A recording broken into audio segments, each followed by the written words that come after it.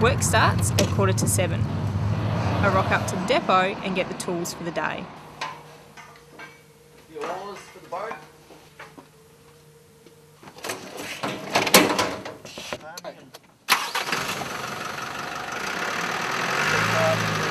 The work we do depends on the season. Basically, we protect the parkland from effects of weeds and people. We do path maintenance, we pick up rubbish in the dunes and reserves. But now it's summer and we're doing a lot of hand weeding and spraying. Yeah, Collingwood playing West Coast this weekend up in Darwin. Right, so where's this typhoid we've got to cut?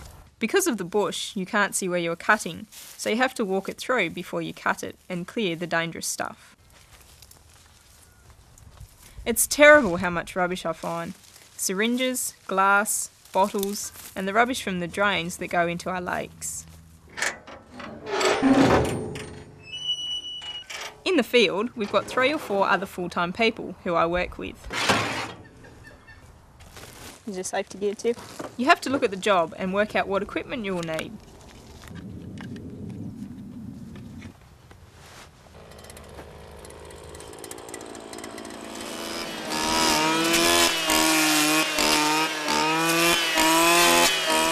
A weed is anything not endemic to an area which will take over the native vegetation.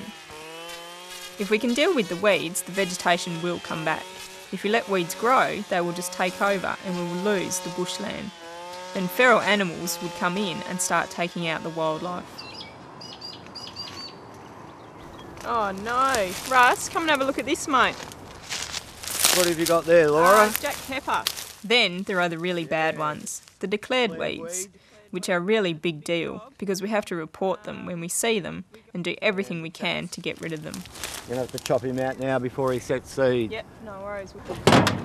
2-stroke.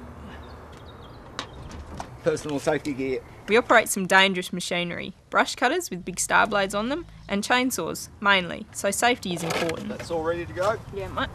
Everyone got their earplugs? Just grab the poison for your tiff. Right, Tiffany, let's go and get this jack pepper. Laura, can you pull this out for me,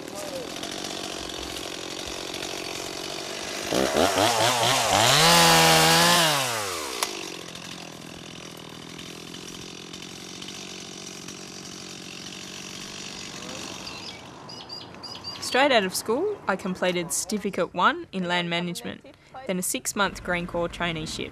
I loved it so much that I did a Diploma of Environmental Science at TAFE, then a term of uni before I got this job. Volunteer work is vital to get a start in this industry. It's the first thing employers look for. People who do this have a passion for plants and nature and aren't afraid of hard work. Hey Tiff, Yeah. do you know what this is? Oh yeah, that one's fleabane. Yeah? Yeah, it is a weed. One of the great things about my job is how much there is to know. You can get some plant names from a book, but you learn heaps more from others on the job. Then you travel 20 k's down the road and all the plants are different. You never stop learning on this job. Ready?